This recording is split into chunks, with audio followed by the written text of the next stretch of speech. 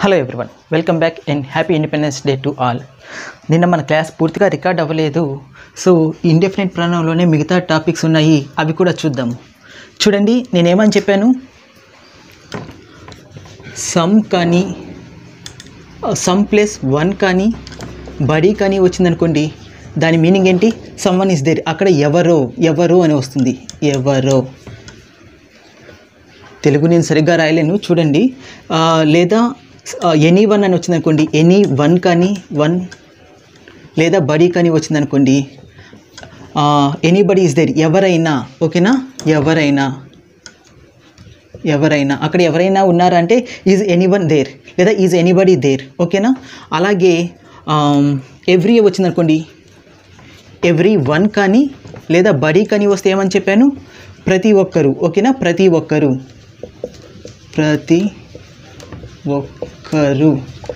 చూడండి, తెలుగులో మిస్టేక్స్ ఉండొచ్చు.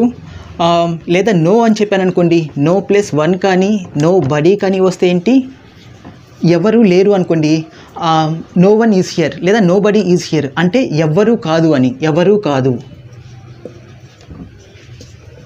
ఎవరు కాదు అని మీనింగ్ వస్తుంది. ఓకేనా? అదే వీటి ప్లేస్లో థింగ్ వస్తే ఏమొస్తుంది? సంథింగ్ ఈజ్ దేర్ అంటే అక్కడ ఏదో అనే మీనింగ్ వస్తుంది. ఎవరో బదులు ఏదో.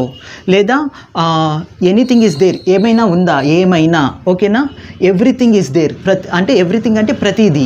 ఓకేనా? నథింగ్ అంటే ఏమీ లేదు అని. ఓకేనా? అయితే వీటికే పొసిషన్ కూడా పెట్టచ్చు. ఓకేనా?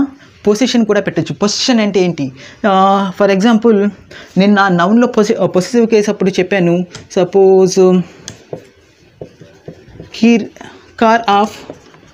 కార్ ఆఫ్ కిరణ్ అనుకోండి, దీన్ని ఎలా రాయొచ్చు? కిరణ్స్ కార్ అని రాయొచ్చు అని చెప్పాను కదా. Kiran's car, right? Kiran's car. Car of Kiran అయినా రాయొచ్చు లేదా కిరణ్స్ కార్ అయినా రాయొచ్చు. నేను ఏదైనా వస్తువు అది ఎవరిదో అని చెప్పాను అనుకోండి, ఇప్పుడు నాకు పర్టికులర్గా తెలుసు అనుకోండి అది రామ్ది అని, నేను రామ్స్ కార్ అని చెప్పాలి. లేకపోతే ఇది ఎవరిదో కారు అని చెప్పాలనుకోండి, అప్పుడు ఎలా చెప్తానంటే అయితే దీన్ని సమ్ వన్ లేదా సమ్ బడీ. ఓకేనా? సమ్ వన్ లేదా సమ్ బడీ అపాస్ట్రఫీ ఎస్. చూడండి, అపాస్ట్రఫీ ఎక్కడ పెట్టాలంటే దీని పక్కనే అపాస్ట్రఫీ ఎస్ పెట్టాలి. Some once car. ఓకేనా? సమ్ వన్స్ కార్ అంటే ఎవరిదో, మనకి ఆ పర్సన్ తెలియనప్పుడు అప్పుడు మనము సమ్ వన్స్ కార్ అంటాము. ఫర్ ఎగ్జాంపుల్, మీరు క్లాస్లో ఉన్నారు, క్లాస్లో ఒక అతను వచ్చారు, మీరు వెళ్ళి అడిగారు ఎవరు మీరు అని. అతను నేను రవి వాళ్ళ బ్రదర్ని అని చెప్పారనుకోండి, ఒకవేళ మీకు ఆ రవి అనేవాడు తెలిస్తే ఎవరికైనా చెప్పాలంటే రవీస్ బ్రదర్ కేమ్ హియర్ అనాలి, అంటే రవీస్ బ్రదర్ వచ్చాడు అని. కానీ ఆ రవి ఎవరో మీకు తెలియదు అనుకోండి, ఎవరి బ్రదరో వచ్చాడు అని చెప్పడానికి సమ్ వన్స్ బ్రదర్ అనాలి. బ్రదర్ ఆఫ్ సమ్ వన్ అయినా రాయొచ్చు లేదా some once brother. Some once అయినా పెట్టచ్చు, సమ్ బడీస్ అయినా పెట్టచ్చు. Apostrophe yes, brother came here, some once brother came here. చూసారా? పొజిషన్ అనేది ఇలా పెట్టచ్చు ఈ ఇండెఫినిట్ ప్రొనౌన్స్కి. ఆల్రెడీ ఏవేవో ఇండెఫినిట్ ప్రొనౌన్స్ రాసాను కదా, వాటన్నింటి పొజిషన్ అపాస్ట్రఫీ ఎస్ అని పెట్టి రాయొచ్చు. లేదా ప్రతి ఒక్కరి స్టోరీ డిఫరెంట్ ఉంటుంది అని రాయాలనుకోండి, ప్రతి ఒక్కరి story every once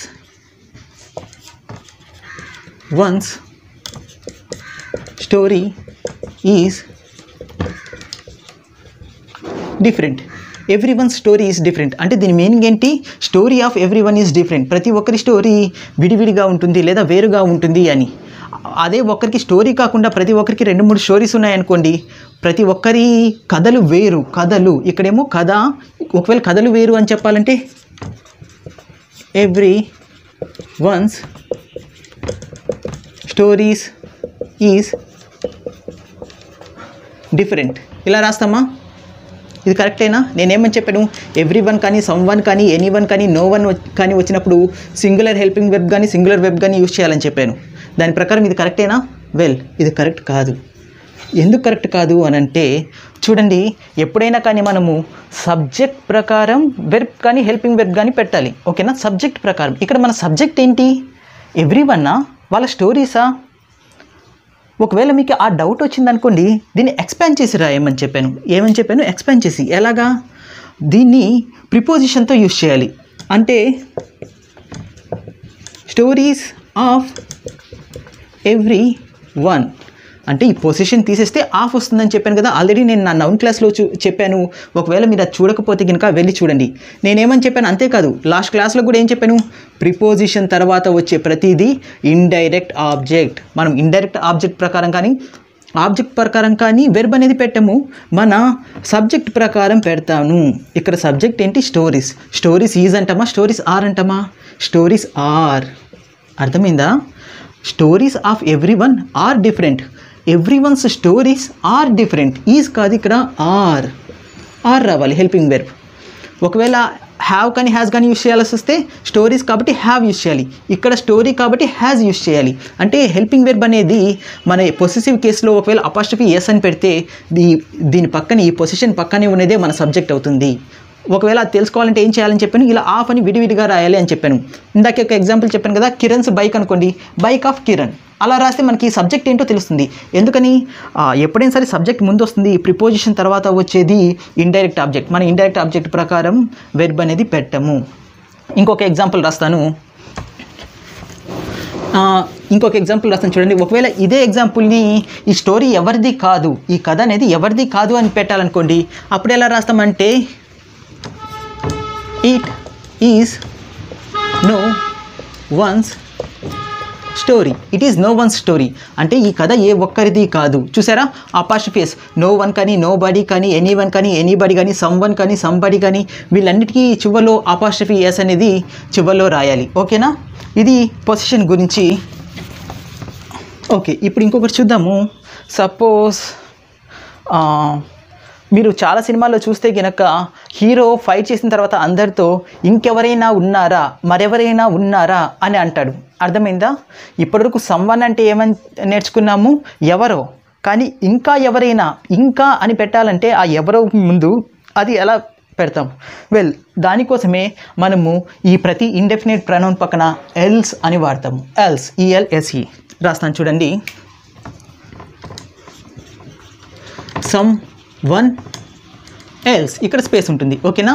some one else. ఓకేనా? సమ్ వన్ కానీ సమ్ బడీ కానీ, ఎక్కడైతే వన్ రాసానో అక్కడ బడీ కూడా రాయొచ్చు. అలాగే ఎనీ వన్ ఎల్స్, అలాగే నో వన్ ఎల్స్, అలాగే every one else, everyone else. చూసారా, some one else, anyone else, no one else, everyone else. వీటి మీనింగ్ ఏంటి? ఎప్పుడైనా సరే నేను చెప్పాను కదా ఇందాక, హీరో ఫైట్ చేసిన తర్వాత ఇంకెవరైనా ఉన్నారా, ఇంకా ఎవరైనా ఉన్నారా, మరెవరైనా ఉన్నారా అనడానికి ఏమంటాడు? ఎనీవన్ ఎల్స్ అని అంటాడు. అర్థమైందా? ఎనీవన్ ఎల్స్, ఇంకెవరైనా ఉన్నారా. ఫైట్ చేసాక ఏమంటాడు? ఇంకెవరైనా నాతో ఫైట్ చేస్తారా అని అడగడానికి ఎనీవన్ ఎల్స్, ఇంకెవరైనా ఉన్నారా. అలాగే సమ్ వన్ ఎల్స్ అంటే ఏమిటి సపోజ్ తను చూడండి, ఒకవేళ ఎవరిదైనా బుక్ మీకు అక్కడ దొరికింది, ఆ బుక్ వేరే అతను అడిగాడు, ఈ బుక్ మీదేనా అని. ఆ బుక్ మీదేనా అన్నప్పుడు అది నాది కాదు, అది మరి ఎవరో మర్చిపోయారు. నాది కాదు, మరెవరో మర్చిపోయారు అని చెప్పడానికి ఎలా చెప్తాము? ఇట్ ఈస్ నాట్ మైన్, అది నాది కాదు. లేకపోతే it is not my bag కానీ బుక్ కానీ. సమ్ వన్ ఎల్స్ చూడండి, some one else forgot the book. That book is not mine. Someone else, మరెవరో మర్చిపోయారు. someone forgot the book అంటే ఎవరో మర్చిపోయారు. మనం ఎవరో కాదు, మరెవరో, నేను కాదు, మరెవరో మర్చిపోయారు అని చెప్పడానికి someone else. ఓకేనా? someone else forgot the book. లేదా ఇంకొక ఎగ్జాంపుల్ చెప్తాను చూడండి. మీ ఇంటికి సపోజ్ ఎవరన్నా రవి కానీ కిరణ్ అనే అబ్బాయి కానీ రావాలి, మీ బ్రదర్ వెయిట్ చేస్తూ ఉన్నాడు. అయితే కాలింగ్ బెల్ కొట్టంగానే మీరు వెళ్ళి డోర్ ఓపెన్ చేశారు. అయితే అక్కడ మీ బ్రదర్ ఎవరి కోసం వెయిట్ చేస్తున్నారో అతను రాలేదు, ఇంకొక పర్సన్ వచ్చారు. అప్పుడు మీరు ఏమని చెప్తారు? వచ్చింది అతనే, రవినేనా కిరణేనా అని మీ బ్రదర్ అడిగినప్పుడు, no someone else came. Someone else అంటే నువ్వు ఎదురు చూస్తున్న వ్యక్తి కాదు, మరెవరో, ఇంకెవరో వచ్చారు. అప్పుడు సమ్ వన్ ఎల్స్ కేమ్ అంటే వచ్చింది, మరెవరో, సమ్వన్ ఎల్స్ మరెవరో, ఇంకెవరో అలా యూస్ చేసేటప్పుడు మనం సమ్వన్ ఎల్స్ కానీ, ఎనీవన్ ఎల్స్ కానీ, నో వన్ ఎల్స్ కానీ, ఎవ్రీవన్ ఎల్స్ కానీ యూస్ చేస్తాము. ఒకసారి ఈ ఎవ్రీవన్ ఎల్స్ మీద కూడా నేను ఎగ్జాంపుల్ చెప్తాను చూడండి. ఎవ్రీవన్ ఎల్స్ అంటే మిగతా వాళ్ళందరూ, అంటే మనం ఎవరి గురించి చూస్తున్నామో వాళ్ళు కాకుండా మిగతా వాళ్ళందరూ. ఫర్ ఎగ్జాంపుల్, నేను కాకుండా మిగతా వాళ్ళందరూ వెళ్తున్నారు అని చెప్పాలనుకోండి. నేను కాకుండా మిగతా వాళ్ళందరూ చూసారా, ఎవ్రీవన్ ఎల్స్ మిగతా వాళ్ళందరూ, every one else but me is. Are use చేస్తామా, ఈజ్ యూస్ చేస్తామా మిగతా వాళ్ళందరికీ? వెల్, ఆర్ అనేది యూస్ చేయము. ఆర్ అనేది ఎందుకు యూస్ చేయము? ఎప్పుడైనా సరే ఎవ్రీవన్ కానీ, సమ్వన్ కానీ, ఎనీవన్ కానీ, నో వన్ కానీ, లేదా బడీ కానీ వీటితోనే, లేదా థింగ్ కానీ వచ్చినప్పుడు మనం సింగులర్ హెల్పింగ్ వెర్బ్ మాత్రమే యూస్ చేస్తాము. కాబట్టి ఎనీవన్ ఎల్స్ ఆర్ కాదు, anyone else but me is going. అంటే ప్రతి ఒక్కళ్ళు వెళ్తున్నారు నేను కాకుండా. బట్ మీ అంటే ఏంటి? ఇది ప్రిపోజిషన్ తర్వాత ఇండైరెక్ట్ ఆబ్జెక్ట్, అందుకని మీ పెట్టాను. నా ప్రీవియస్ క్లాస్లో వీటి గురించి కూడా నేను మీకు ఎక్స్ప్లెయిన్ చేశాను, ఒకసారి చూడండి. ఎవ్రీవన్ ఎల్స్ అంటే మిగతా వాళ్ళందరూ దీన్ని ఎక్స్క్లూడ్ చేసి మిగతా వాళ్ళందరూ వెళ్తున్నారు అని చెప్పడానికి ఎవ్రీవన్ ఎల్స్ అని యూస్ చేస్తాము. ఓకేనా? ఓకే, అలాగే సంథింగ్, ఈ థింగ్ మీద కూడా చెప్తాను చూడండి. థింగ్ మీద చూడండి, ఒకవేళ మీరు ఒక రింగ్ కోసం వెతుకుతున్నారు, ఆ రింగ్ దొరకకుండా మీకు ఇంకోటి ఏదో దొరికింది. ఓకేనా? ఇంకోటి ఏదో దొరికింది, అప్పుడు మీరు ఎలా చెప్తారు? చూడండి, I did not find the ring, I did not find. చూడండి, ఇక్కడ ఫైండ్ అని రాస్తామా, ఫౌండ్ అని రాస్తామా? ఫౌండ్ అని రాయం. ఎందుకని? ఆల్రెడీ ఇది పాస్ట్లో ఉందని చెప్పేస్తుంది. Find the ring but I found something else. I found something అంటే నాకు ఏదో దొరికిందని. I found something else అంటే నాకు ఇంకేదో దొరికింది. అంటే నేను దేని గురించి అయితే చూస్తున్నానో అది కాకుండా నాకు మరేదో దొరికింది అని చెప్పడానికి I found something else అని రాస్తాము. అర్థమైందా? I did not find the ring but I found something అని రాస్తే ఏదో దొరికిందని. సంథింగ్ ఎల్స్ అంటే నేను చూస్తుంది కాక నాకు ఇంకోటి ఏదో దొరికింది అని. అర్థమైందా? ఓకే, ఒకసారి నో వన్ ఎల్స్ మీద కూడా చూద్దాం. నో వన్ ఎల్స్ అంటే ఏంటి? ఇంకెవరూ లేరు. ఓకేనా? సపోజ్ ఇక్కడ పోలీసులు వచ్చారు ఏదన్నా రెస్క్యూ చేయడానికి, అయితే అక్కడ ఒక అతను ఉన్నాడు, ఇంకెవరన్నా ఉన్నారా రెస్క్యూ చేయాల్సిన వాళ్ళు అని అంటే అతను ఇంకా నేను తప్ప మరెవ్వరూ లేరు లేదా ఇంకెవరూ లేరు అని చెప్పాల్సినప్పుడు ఎలా చెప్తా అంటే నో వన్ ఎల్స్ అని అంటాడు. నో వన్ ఎల్స్ అంటే no one else is here అంటే ఇక్కడ ఇంకెవరూ లేరు, మరెవరూ లేరు అని చెప్పడానికి నో వన్ ఎల్స్ అని చెప్తాము. అంతేకాదు, ఇదే ఇందాక మనం ఏం చేసాము, నోబడీకి, సంబడి, వీటన్నిటికీ పొసెషన్ చెప్పాం కదా. ఈ ఎల్స్ యూస్ చేసినప్పుడు కూడా పొసెషన్ చెప్పచ్చు. దాని మీనింగ్ ఏమవుతుందంటే ఫర్ ఎగ్జాంపుల్, ఇది నాది కాదు మరెవరిదో అని చెప్పాలంటే, నాది కాదు మరెవరిదో అని చెప్పాలంటే ఎలా రాస్తామంటే ఇట్. సపోజ్ ఒక బ్యాగ్ దొరికింది, ఆ బ్యాగ్ నాది కాదు మరెవరిదో. It is not mine. It is someone else's. It is someone else's అంటే it is not mine, it is someone else's. అది నాది కాదు, అది మరెవరిదో, ఇంకెవరిదో అని చెప్పడానికి సమ్వన్ ఎల్సెస్ అని యూస్ చేస్తాం. అంటే ఇక్కడ అపాస్ట్రఫీ ఎస్ అనేది ఎల్స్ పక్కన పెడతాం, అంతేగాని సమ్వన్స్ ఎల్స్ అని పెట్టాం.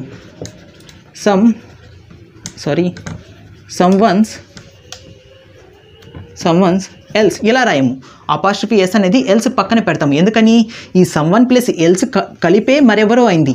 మరెవరిదో అన్నప్పుడు అపాస్ట్రఫీ ఎస్ కూడా దాని పక్కన మాత్రమే ఉండాలి, అంతేగాని సమ్వన్స్ ఎల్స్ అని రాయకూడదు. ఓకేనా? కొన్ని ఎగ్జాంపుల్స్ రాస్తాను చూడండి. సపోజ్ టీసీ ఉన్నాడు, అందరి టికెట్స్ చెక్ చేస్తారు కదా. ఒకవేళ మిగతా ప్రతి ఒక్కరి టికెట్స్ చెక్ చేశాను, నీది చెక్ చేయలేదు అని చెప్పాలంటే మిగతా అందరి టికెట్స్ చెక్ చేశాను. మిగతా అందరి కాదు, అందరి అంటే ఎవ్రీబడి అని యూస్ చేస్తాం, లేదా ఎవ్రీ వన్ యూస్ చేస్తాం. అలా కాకుండా మిగతా అని use చేయాల్సినప్పుడు every one else's tickets వర్ అంటామా, వాజ్ అంటామా చెప్పండి. ఎవ్రీ వన్ ఎల్స్ అనేది సింగులర్ వస్తుంది, దానికి సింగులర్ హెల్పింగ్ వెర్బ్ యూజ్ చేయాలి, కరెక్టే. కానీ ఇక్కడ మన సబ్జెక్ట్ ఏంటి? మన సబ్జెక్టు టికెట్స్. దీన్నే tickets of every one else అని కూడా రాయొచ్చు కదా. అప్పుడు సబ్జెక్ట్ టికెట్ అయింది, టికెట్స్కి వర్ యూజ్ చేయాలి. వర్ చెక్డ్ బట్ నాట్ యువర్స్. నీది తప్ప మిగతా అందరి టికెట్స్ చెక్ చేశాను అని. మిగతా అందరి టికెట్స్ చెక్ చేయబడ్డాయి. మిగతా అందరి అని యూజ్ చేసినప్పుడు ఎవ్రీ వన్ ఎల్సెస్ లేకపోతే any one else's, no one else's, apostrophe yes అనేది ఎల్స్ పక్కన ఉండాలి. అర్థమైందా? ఓకే. ఇంకొక ఎగ్జాంపుల్ రాస్తాను చూడండి. సపోజ్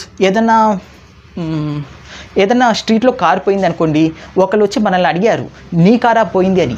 నా కారు కాదు పోయింది, మరెవరి కారు పోయింది అని చెప్పాలంటే, దొంగలించబడింది అని చెప్పాలంటే ఎలా రాస్తాం?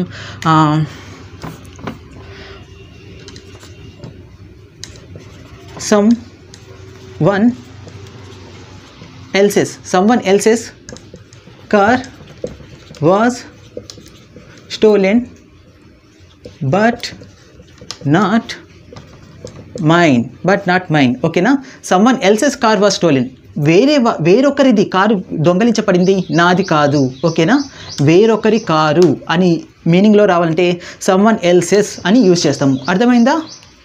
ఓకే, ఇక్కడితో ఇవి కంప్లీట్ అయిపోయాయి. మిగతా ఇండెఫినిట్ ప్రొనౌన్స్ని మనం రేపటి క్లాస్లో చూద్దాము. అండ్ వీటన్నిటి మీద ప్రాక్టీస్ సెషన్లో ఇంకా మనం ఎగ్జాంపుల్స్ ఎక్కువగా చేద్దాం. ప్రాక్టీస్ సెషన్ వేరుగా ఉంటుందండి. కొంచెం అన్ని బేసిక్స్ అయిపోయిన తర్వాత నేను ప్రాక్టీస్ సెషన్ స్టార్ట్ చేస్తాను. అందులో చాలా ఎగ్జాంపుల్స్ చెప్తాను, ప్రతి దాని మీద, నౌన్ కానీ ప్రొనౌన్ కానీ ప్రతి ఒక్క దాని మీద. అయితే ముందు మనం బేసిక్స్ తెలియాలి కాబట్టి నేను ఓన్లీ 4-5 ఎగ్జాంపుల్స్తో మాత్రమే చెప్తున్నాను. ప్రాక్టీస్ సెషన్లో మినిమం ఒక్కొక్క టాపిక్ మీద 100 నుంచి 150 వరకు మనము ఎగ్జాంపుల్స్ చేద్దాం. ఈ వీడియో మీకు నచ్చితే కనుక లైక్ చేయండి, మీ ఫ్రెండ్స్ అందరితో షేర్ చేయండి. కొత్తగా పెట్టిన యూట్యూబ్ ఛానల్, సో మీరు ఎంకరేజ్ చేస్తేనే ఈ ఛానల్ గ్రోత్ అనేది బాగా ఉంటుంది. Thank you.